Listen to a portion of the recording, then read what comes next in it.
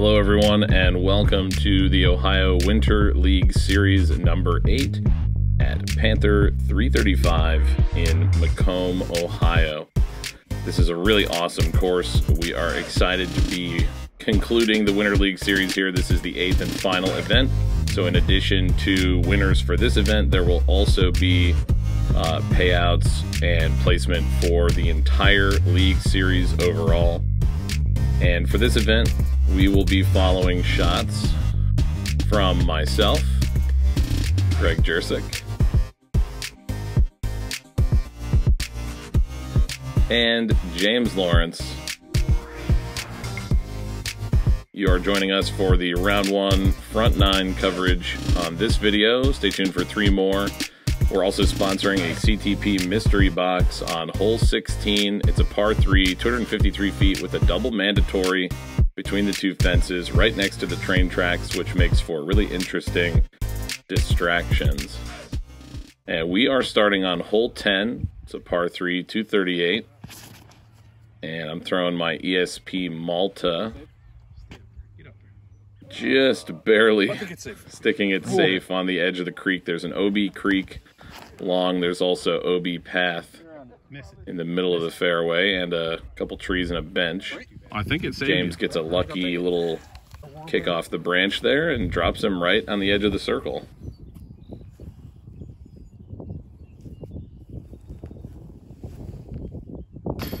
And that's a great putt to open up his first hole here with a birdie.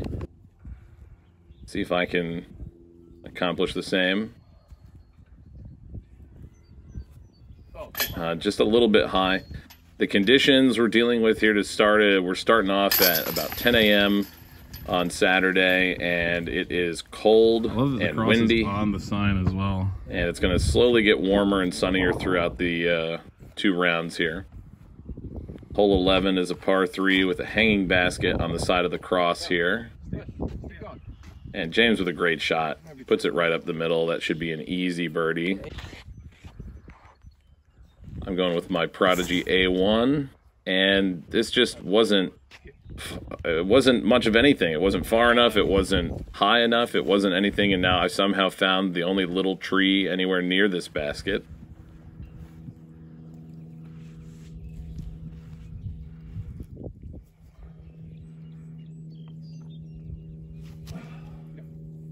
And I'm going to be putting in some practice on my straddle spin putt because it almost always comes out low, but it is accurate.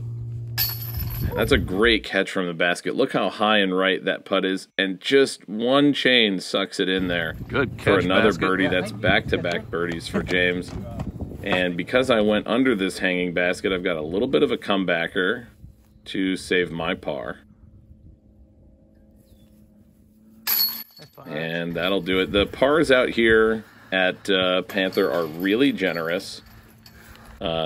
Case in point, hole 12 is a par 4, 323 feet. And it's just kind of a stock straight shot. If you're confident with a forehand, you could get it there. You're looking at it, man. And James puts himself on the edge of circle. Right. I'm going to go with a thumber. I think James has thrown his Christmas buzz 3 holes in a row now. This is my active premium mentor. And I'm pretty confident with my thumber to get close to 300 feet. The wind kept it from pushing a little bit closer.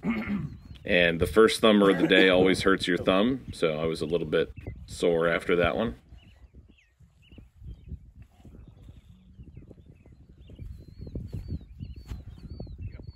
And that was decent height, just a little bit to the right. So I'm not, too unhappy. See if James can get this step putt. Oh, and high and right, just like the last hole. But this time the basket doesn't catch it for him. And we'll have 2 quick tap outs for birdie, I guess, according to the course. And we'll move on to hole 13. It's a short par 3, 183. And this time James is throwing his new Tour Series, or I guess it's not Tour Series, but a Big Z Luna that just came out. He's enjoying that. And the underlying sort of plot thread here for me on these first few holes is I just couldn't figure out what disc to throw on a lot of these early holes. They're short. I'm kind of uncomfortable with the distance. I don't like throwing my putter, but I threw it anyways. And now I've got this low-hanging branch, and you could see me kind of shake my head after that throw. Mentally, I just was not in a really good place here on these early holes. And that's another spin putt. And hits so another cage.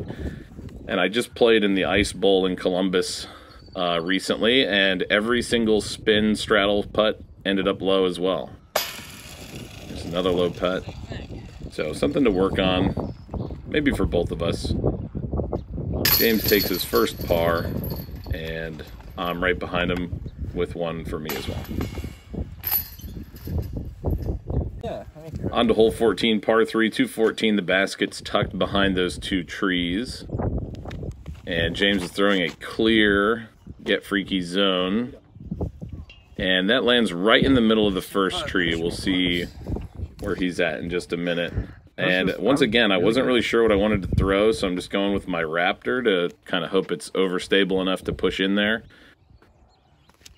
But I pulled it a little bit too straight, not enough hyzer, and that is long. Oh yeah, I like that play though. You should have an open look. Sketchy play. And long is not good because there is a second tree just behind the basket. So all I can do here is just pitch up for par and move on. Which in hindsight is not terrible, but I was not happy about it at the time, I can tell you that much.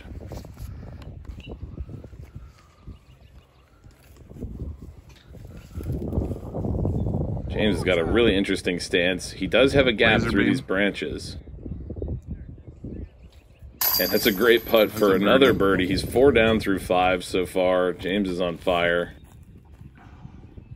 Really creative spot to be. You'll occasionally see another guy in the background with us. That's Matt, who was on our card today. He was great to play with. Matt, it was enjoyable having you out there with us. On to hole 15. Par 3, 294. James's buzz just fades off to the left. We got a strong right to left sort of cross tailwind that's going to push a lot of the discs to the left. And I'm going with my Chris Dickerson FX2, and I'm trying to just hang it wide to the right so that it can fade into this basket. And watching this come in, I'm really concerned it's going to skip left, but it doesn't. It skips straight forward. And I should have an easy look at birdie. Holy moly. James's shot just left him kind of around this tree, and he likes an Anheuser putt.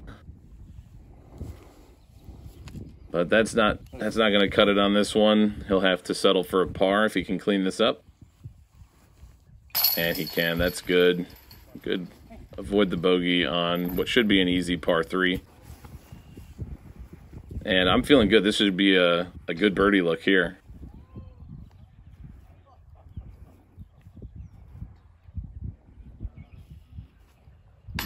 Yeah. You can see exactly how I feel about it at the time. It was a mental battle these first 9 holes for sure. Moving on to hole 16, par 3, 253, double mandatory. James makes the double mando and fades out to the left. Not a bad shot. Once again, the Christmas buzz is doing work for him today. I'm going to go for my C-Line MD3. And I don't understand how I didn't get it to flip up. Maybe the wind kept it from flipping up, but I get so lucky to hit the post there on the mando. I made the mando by about a foot, and here's my look at birdie.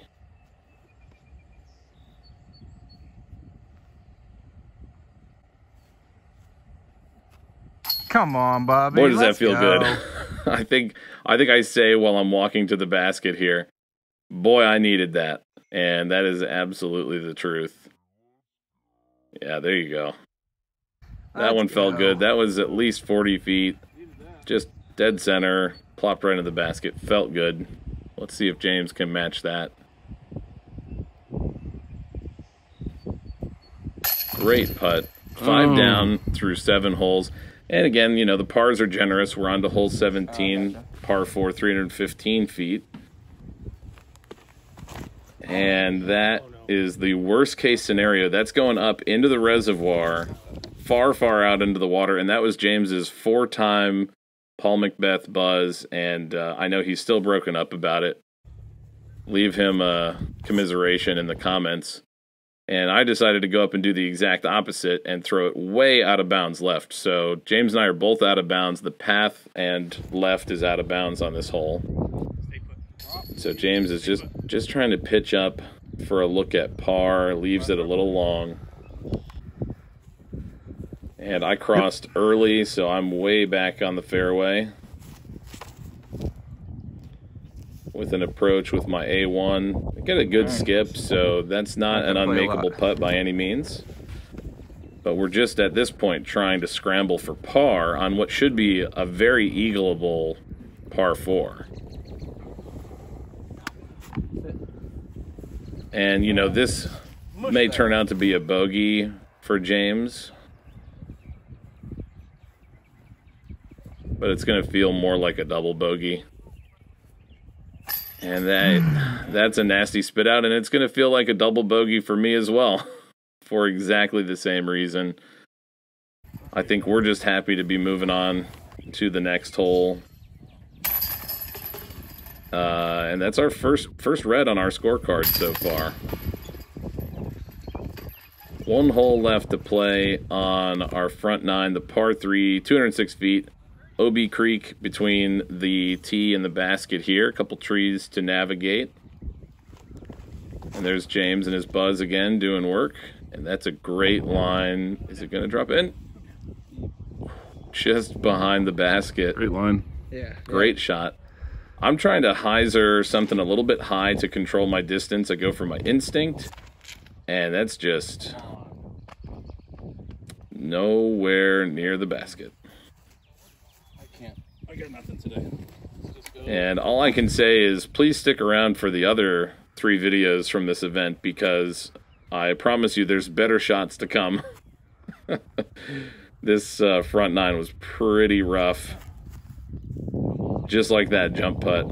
I mean, skied it high, faded way out to the left. Now I got a tough comebacker for par. James cashes in the birdie to recover from that bogey. He stakes at 5 down for the front 9. And come on, Greg, save par. Low again, and it was windy out there, but, you know, the wind was less the battle than it was my own mental game. I was just really struggling to get it together early on. So I finish at even par, which on a very scoreable course is not ideal, but that is the round 1 front 9 for you out here at Panther 335. 3 more videos to come in this one. Special thanks again to Dennis, Eric, and everybody with the Ohio Winter League Series, OWLS. We appreciate you for having us out sponsoring these events all season. And participating in the events all season long was a lot of fun as well. We got to see so many great courses around Ohio. And at this point, we're just sorry we didn't film all 8 of them. But at least we got the last 3 in. If you haven't been out to this course, there are at least 2 courses here on the property that are well worth a day trip from anywhere in Ohio or southern Michigan, Indiana. Such a great time. You can enjoy fun distractions like this train. So check out the next 3 videos coming later this week. Like and subscribe. We'll see you in the next one.